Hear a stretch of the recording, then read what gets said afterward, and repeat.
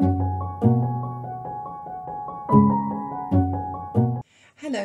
and welcome back to another activations video. We're starting off with a brand new series today, and our focus will be on the 7 spheres of influence.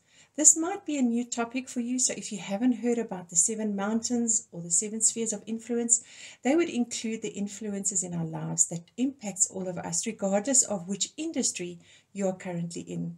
And the list of those mountains are business, government, religion, education, economy, family, and a celebration of the arts.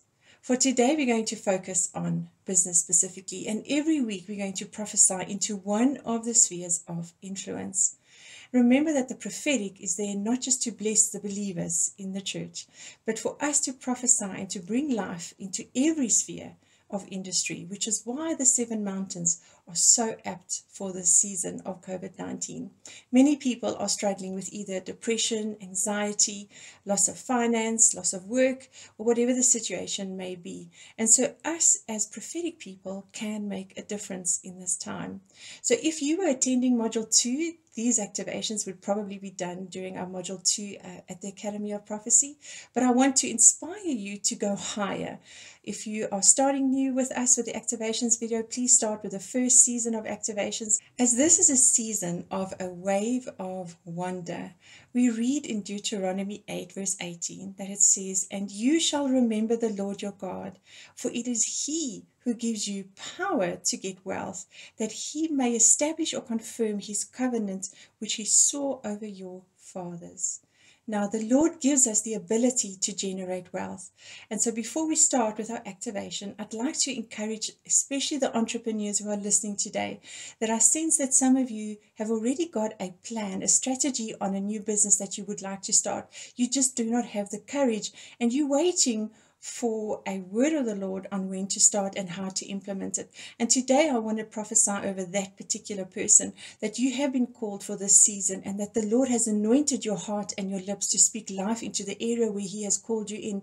He's already given you the strategy and the network capacity to start your business. And so stop being lazy and don't step back, but rather run forward, run towards the Lord, because He has called you for that particular industry. I also sense a young lady today who has woken up this morning and asked the Lord, "Lord, what am I supposed to do? I'm so stuck in a rut in what I'm doing." And I want to encourage you specifically that you think that you might not be good enough, or that you don't have anything to share, but that you are called for this season to start your business, that the world needs to hear your voice and what you have in your heart to share.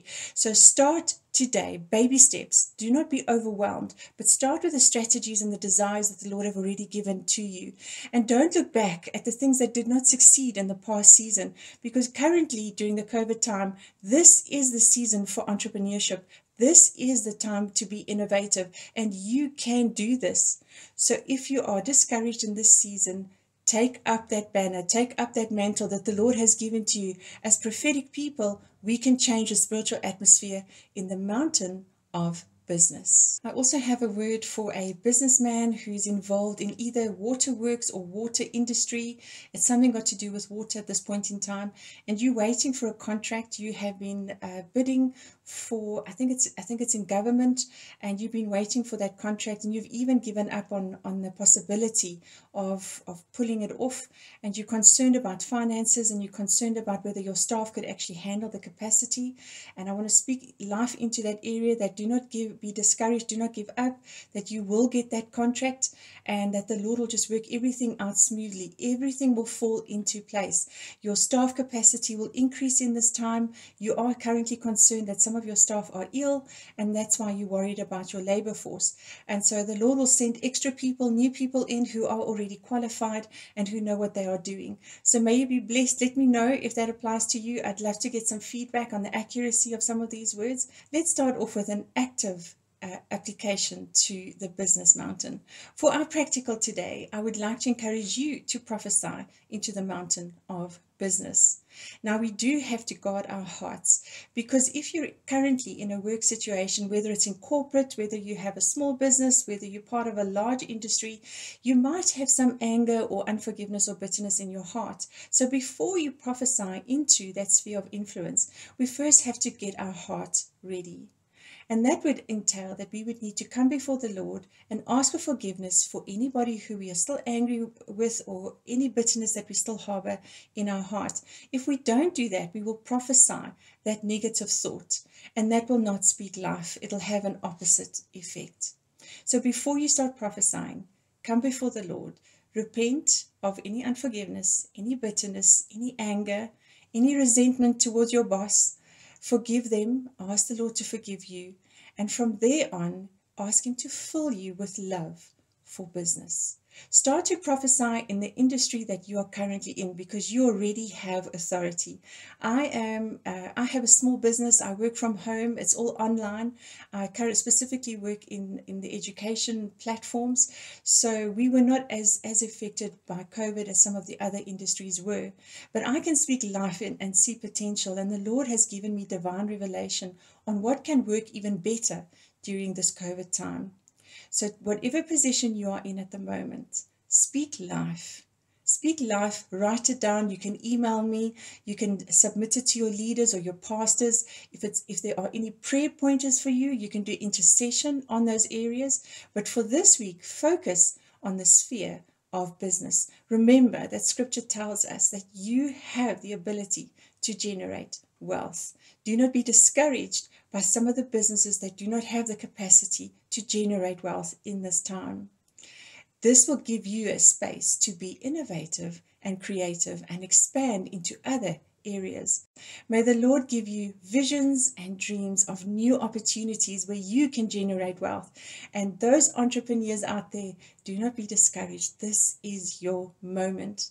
So before I finish off, let me pray for you for an accurate word, and let me release you so you can start prophesying into the mountain of business. Let us pray. Abba Father, we come before you into your throne room of grace. And Lord, I ask that you anoint our hearts for business in this week.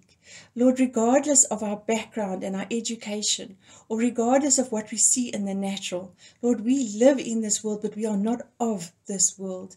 Give us accurate prophetic words for business, whether it's small business or corporate, for entrepreneurs. Give us new innovations, Lord. Give us that life-breathing air that we can just prophesy into the sphere of business. Give us courage and boldness. Lord, I just sense some people are roaring like lions in the mountain of business. And there are prophets who have not stood up yet and taken up that mantle where they are called in that specific sphere. So Father, bless us as we speak life, Lord. We love you and we honor you. We praise and we worship you as the great I am. Lord, use us as your disciples in Christ. And I pray this in Jesus' name. Amen. Have an incredible week and start prophesying over business. Be blessed.